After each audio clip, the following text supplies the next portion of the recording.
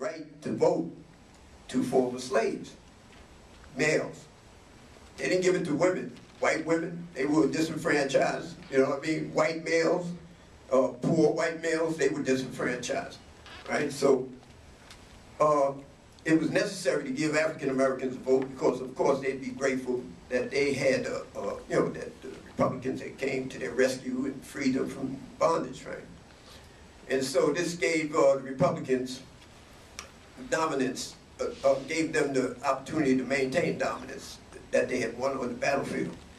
In any event, this is a tedious history, you know, but it's interesting. Once you, and if you get an opportunity after you leave here, please, you know, get that book.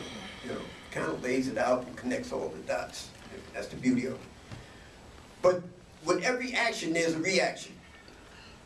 And after the Reconstruction period, the pushback was Jim Crow, prisons, chain gangs, anything they can do to get that labor back on the plantations, right?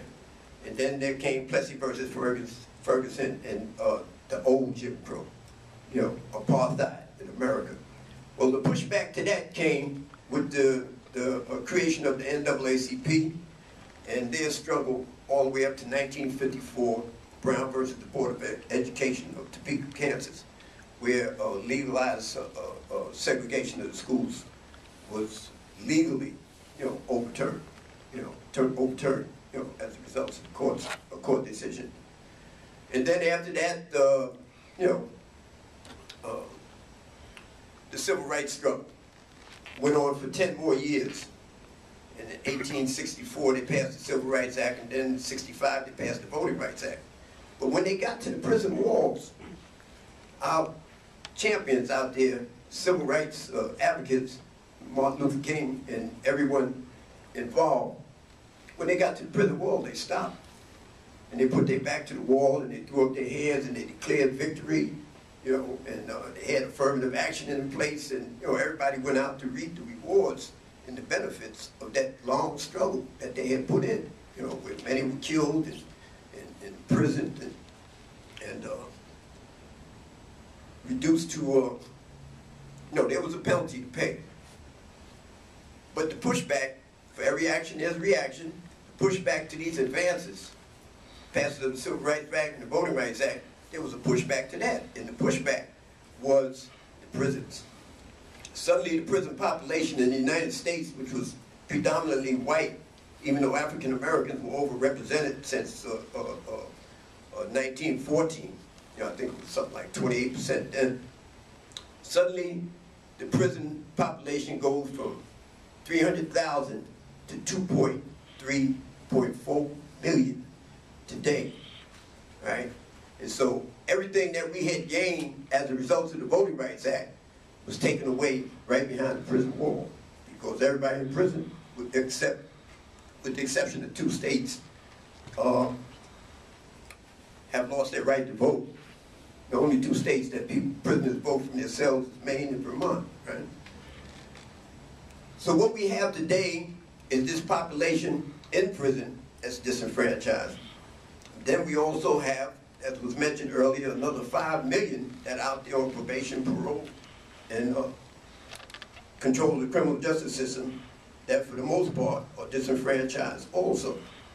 And since this population is for the most part African American and Latino, this impacts directly the communities that these prisoners come from, right?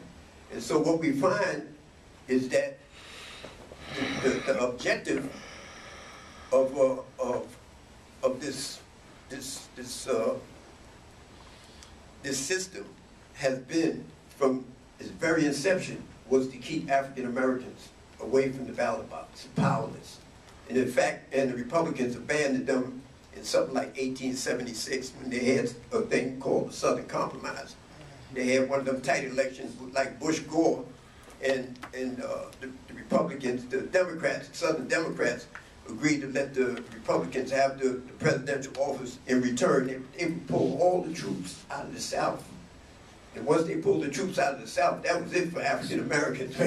I mean, they was represented on every level of government, government. But by 1903, 1906, I think there might have been 2 black political representatives left in the United States of America. I mean, they completely wiped them out. So we had the second Civil War, which is a civil rights struggle. Then we had the second Reconstruction period, when African Americans got the right to vote back as a result of the Voting Rights Act. Suddenly we went from 700 political representatives to something like 7,000. Right? So how did they push back? They pushed back with the prison industrial complex. Right?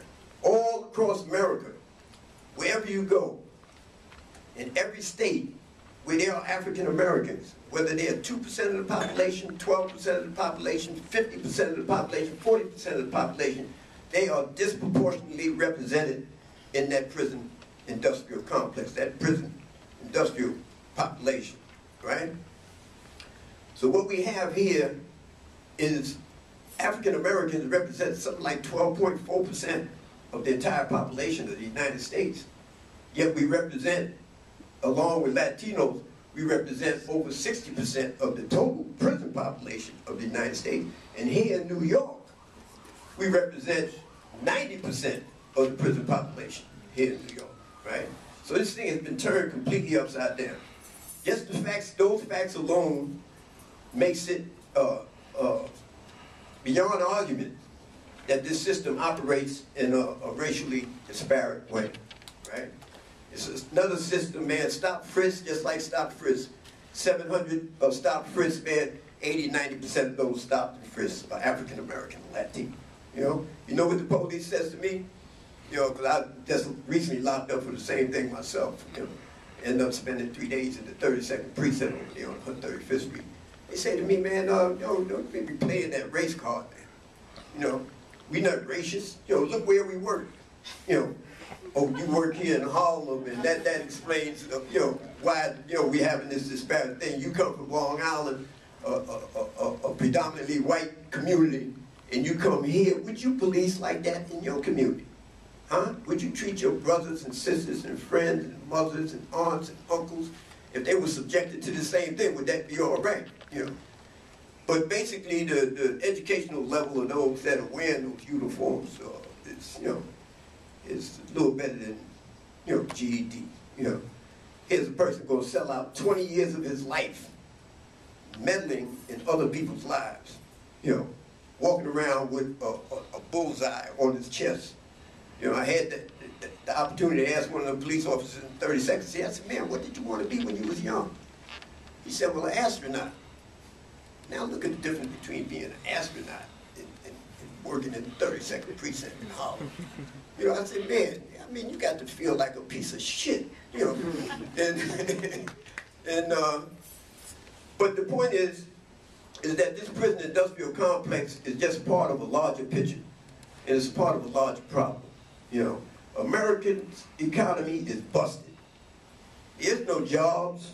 In this role, it had a good run for 100 years, but it's in a state of decline now. It can't compete with China, 1.3 billion people. It can't compete with India.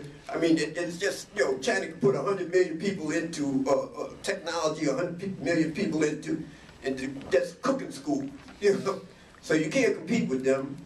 And America has opted to be the policeman of the world, and they cannot go out and project their foreign policy out into the world unless they have control of this population right here in America.